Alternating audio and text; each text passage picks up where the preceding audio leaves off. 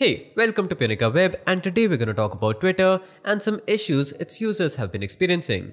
It looks like Twitter users are facing an issue where the app no longer loads the feed and shows a blank screen to its users. The main menu stops working and it appears that the issue affects Android 13. Now most of the reports that we came across were from Pixel users, and it looks like they've already tried troubleshooting steps like rebooting their device, uninstalling and reinstalling the app, and even clearing the cache, but nothing seems to help.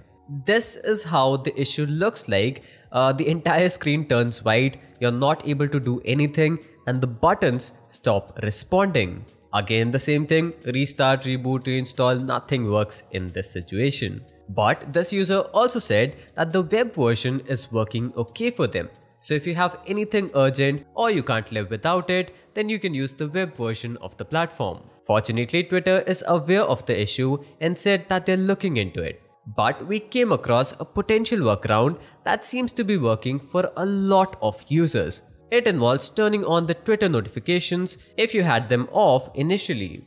Now we'll update our article about this issue as we receive more and more new information. Also, if we were able to help you with this video, please don't forget to subscribe to the channel as we're trying to reach 1000 subscribers before the end of 2022. This was it for today's video. Thank you for watching.